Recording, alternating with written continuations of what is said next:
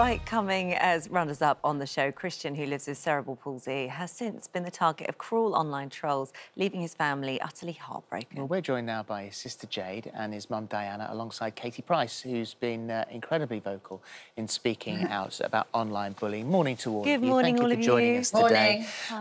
So let's a little bit of background on Christian, Diane, because you and your husband Neil are foster carers. So how did he come into your life? So we got the call to see if we would take him on as a foster baby. At that point, he'd been in a coma. He was stillborn and had brain damage, and they didn't know how long he'd survive. So he came to us at 5 weeks old as a foster baby and with a very uncertain future. And then since then, we've gone on to adopt him, so he's a permanent part of our family now. No, he's such a gorgeous little boy. We were lucky enough to meet him in here, a long time ago now. And Jade, you've been fundamental in his life because you were told by the doctors that he wouldn't be able to communicate, and you found a way, and this was through sign language. Yeah, I mean, I saw, like, when I'd heard about sign language being used for people who couldn't talk and couldn't communicate, as well as people who was like deaf and things like that. So when I found out, I thought, oh, I have to try it with him. And he would just smile and laugh, and he would love it every time I did it with him. But I was actually signing with him every day for like a year and a half before he actually signed back.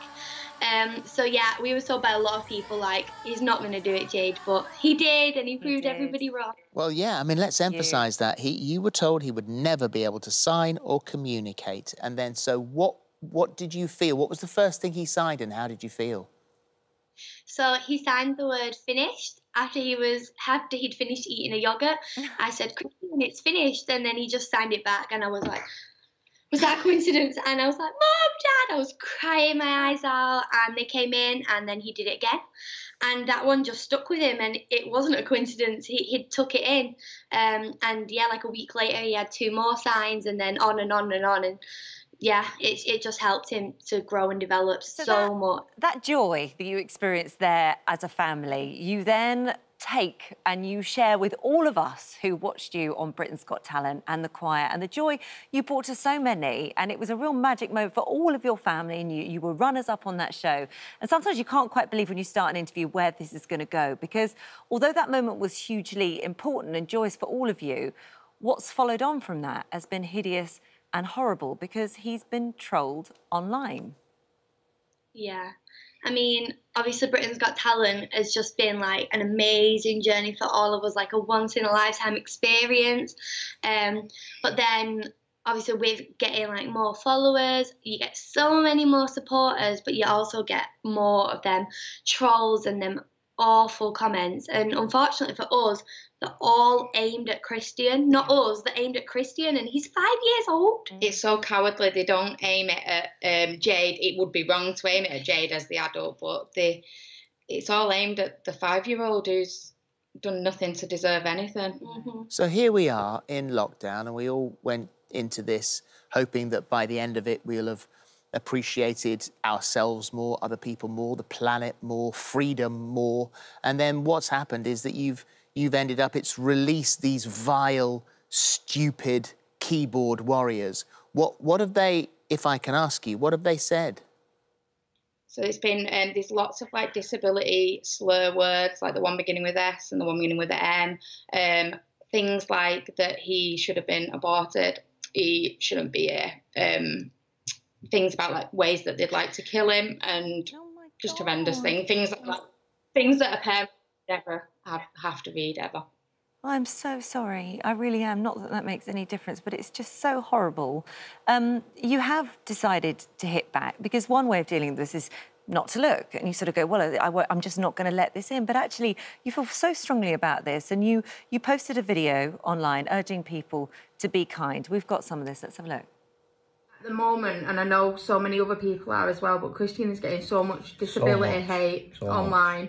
I mean, some examples up here. Yeah, some of these are the milder ones because we can't put some of them on here because they're that bad. And he's a 5-year-old boy. I mean, it's not good to hate on anybody, but hating on a child who can't even defend himself. I just mean, trolls just need to just go away now. Before you put that comment, that might be the last straw that really, really does damage to somebody. And even though, like, luckily Christian can't read any of them and he knows none of that, but we as family have to read that. And there's been over 100 comments just in the last few days. So you post that. Has it made any difference? Did it stop the comments? I wouldn't say it stopped them, but it's the support has just increased, and reading the support always helps. To overcome obviously the trolls, and more people have been sharing it and retweeting it and spreading it, so hopefully more people are reading that and thinking, oh wait, it's not, it is actually hurting people. We actually wanted the trolls themselves, like we wanted to reach some of those people who write those comments and talk about like the damage that comment could do, and they might just think it's a bit of fun, and like you were saying about the 10 seconds, weren't you, and it just like it can take them 10 seconds to just write a comment, and they might feel like powerful and, oh look at me, I'm so funny, for like maybe 10 seconds, but that could then play on the person who they've hated on's mind for like 10 hours, 10 years, or even like the last 10 seconds of their life. It's utterly incomprehensible for a 5-year-old boy who's done nothing but inspire that these cowards, and most of them would be anonymous, these cowards would do something like that. And Katie, this is something that you are very much aware of. Yeah, hi guys. Hiya. I'm so sorry that you're having to go through all of this. So sorry. I everything you were saying, I'm just agreeing with absolute everything you're saying. And this is why I do my Harvey's Law. I've got a new campaign coming out, a new petition this week, because it has to stop. And it's like, I would love to go and meet some of these trolls. It's something I would want to do, to ask what goes through their head. Why would they want to sit there and... Oops, are you still there? Worry, yeah, we got you. Hear you. It's fine. Sorry. What goes through their head to want to do these, like make these videos and comments? What are they getting out of it? So I'm hoping to do something. Well, I am starting a new petition, basically, that I think online, any apps and online stuff, you should have ID, so then you can get tracked. Because at the moment, you know, they can close you down and then they can open another account and start abusing again. And I think the more that you say it hurts this and that, and sometimes I think it just encourages them, especially when I've named and shamed a few of them. I think they get a kick out of it, but that's why I'm so strong on doing what I'm doing, because as soon as something's in place, all it is I think that as soon as these trolls know that you'll get fined, go on a register, or you can even go to prison, and you get a criminal record, I do think it will slow down. But at the moment, there's absolute nothing in place. So people think it's funny. And also the people who retweet them, they are just as bad. Well, we know that... I don't know what they get out of it. No, we know that Jade and Diana are compiling those tweets. They're compiling a list of those tweets and all the handles, so that, you know, they eventually, this could quite possibly end up with hopefully prosecutions, and you sort of fertile out that coward, and they suddenly realise what they're in for. We've got Philip now, Philip Grundell, who is a specialist in online trolling.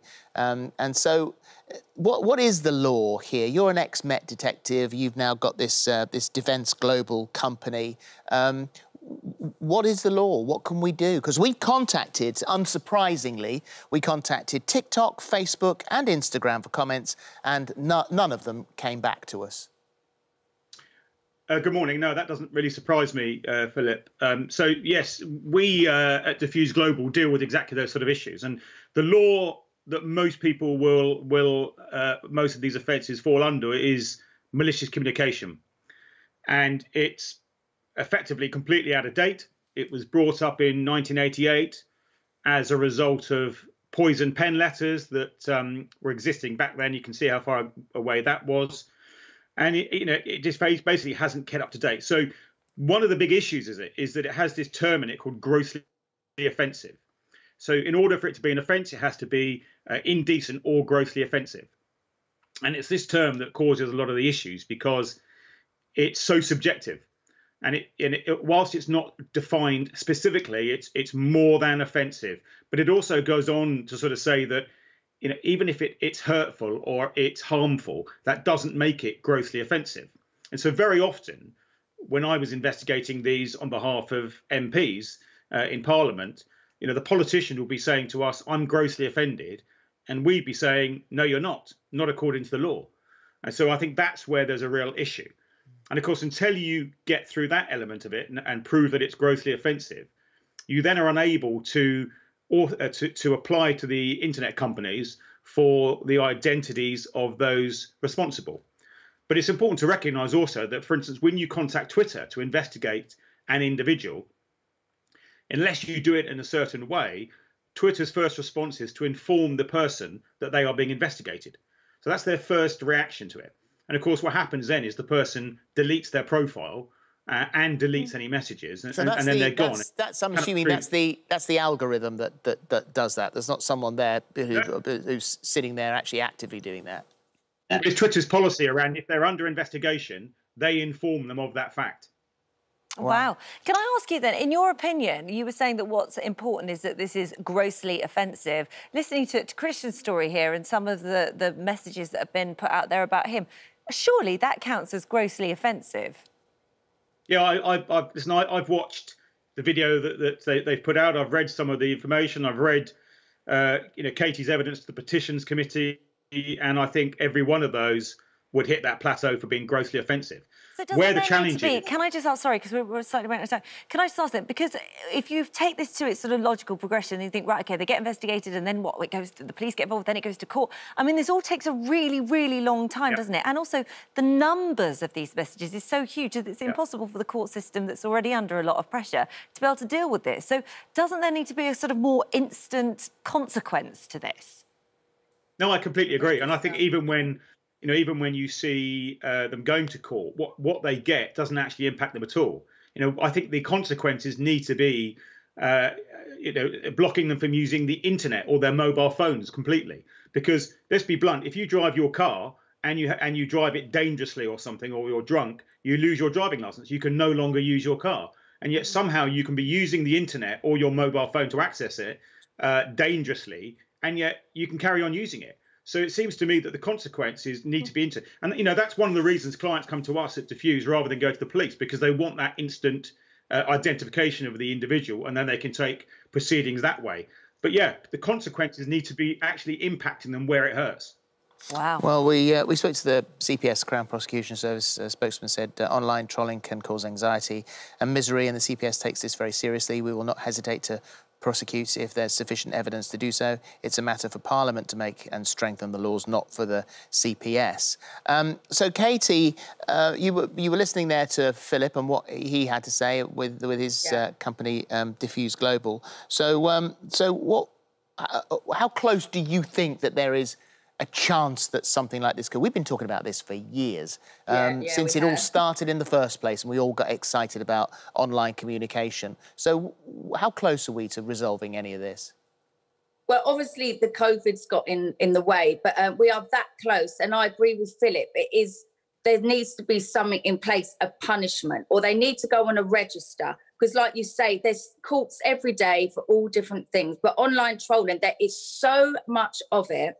But there needs to be a quicker thing as well to like get them on a register. And then I think there should be like, if someone goes for a job, they can click on a system where it says register. And if their name comes up, they can check what they're against. Well, that's Harvey's Law, which we wish you the best of luck with. We've supported you all the way through this, Katie. Yeah, I'm sorry about that. Because what we want to do is we want to bring Christian in. So Christian is gonna come in. He's going to sign "Be Kind" for us. So, let's bring him in. Come in, I can hear him. Christian, come and say hi. Hi, Christian. Come in. Understand the hate. I'm so thankful for. Hi, Christian. Oh, amazing. So can he sign "Be Kind" for us? Are you ready? Say "Be kind." Yes. Oh, you... Yay! So let's have a look. Let's have a look at that one because we want to learn that as well. So it's Kind. Be kind. Oh, that's an easy one, isn't that? it? That's Be a really kind. good one. We're there. Oh, Well done, love you. Christian. You are gorgeous. You really are. And actually, your whole family is as well. You really are incredible. Thank you so much for being here today. And let's hope we get some sort of resolution to this as well. Bye, Christian. Thank you, guys. Thank you. Bye. Thanks, Katie. Thanks, Philip.